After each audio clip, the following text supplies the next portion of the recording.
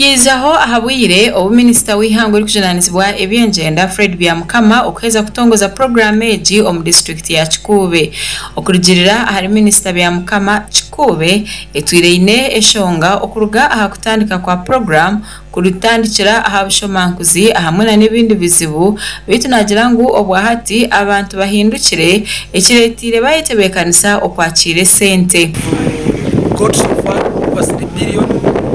But according to the reports I've received, about 2 something billion it has already been given. But today they have disbursed about 1.9. They have got 2 something. They have not disbursed all of it. They have disbursed about 1.9. Then the remaining balance to complete all the 2 something billion is remaining with those whose accounts have problems. Someone is a beneficiary, fell sick. Another did not turn up for data capture. Others they still need to go under some small training. But we hope when all those one is finished, all the 2 something billions will be given as soon as possible and people benefit. Odi focal person orikora ahabya parish development model om district ya Kikuube Dr. Barnabas Intume nagira ngu district etungire sente eziri kurenga omuli billion 3 kandi obwahati bagabireho sente zikuingana billion 2 na million 4. 3.1 billion from government, and today we have disbursed 2.4 billion to 2,428 farmers. All of them have received the money today. Minisita Byamukama yayongera yagira ngu sente ezi shemere kuhibwa abantu abaribo kandi ko kushaba abarazitunge kugira ngo base kuzikozesa kurungi. According to observation and reports we are receiving, they are the right beneficiaries because they are the people we have in the places.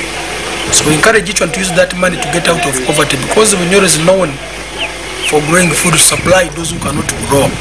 So they will use the PDM money to involve themselves and get rich. Peter Banura ori chairperson w'entebe ya katano nagira ngu esente ezi nizija kwasa kuhera omukutungura emiture y'abantu omuri Kikuube.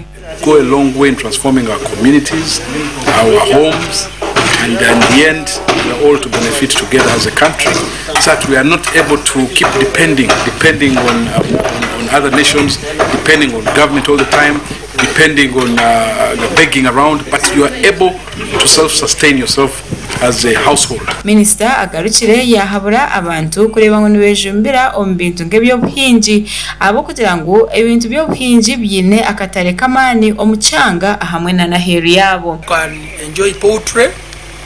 They can poultry because people are working on the roads need poultry. Need those chicken to eat. They can buy seeds to grow beans, banana plantations. They can grow coffee, they can grow onions, they can grow oranges. There are a lot of things they can get involved in as the PDM people. Even sugar canes, they can grow because someone needs that money to buy seeds. People have their land. David Kawa umwe ahabatungire sente asimira President Museveni ari kugira ngo Museveni abaze kutekateka ahabanya Uganda kandi ko kwiga n'abandi bantu abaratunga sente narabo zitungire okureba ngo tubazikozesa bintu ebitine makuru nalengaho kurwanisa obunaku so niko kurarabire mukolenu kurati ngo obunaku twabubinga mu Kikuube district amuna Uganda yona.